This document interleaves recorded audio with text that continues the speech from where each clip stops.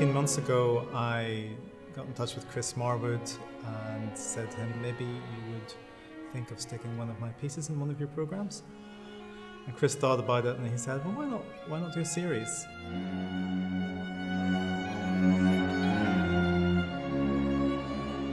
So we're starting with a series called Scoring History, which looks at contemporary string quartets and various other very influential quartets from music history. It's a series of 4 concerts every Friday in November, performed by the Vanbrugh Quartet.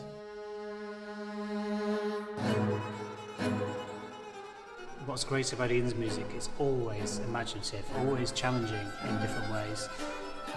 Even when it's very dense and very difficult, it's absolutely worth it.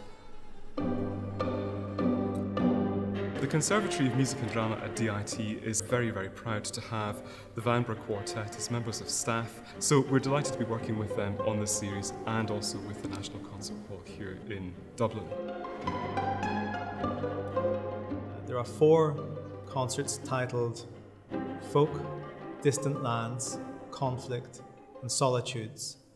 Each concert will include 1 or 2 of my own quartets and a number of quartets by some of the greatest composers from the last 200 years, including Beethoven, Stravinsky, Dvorak and Schubert.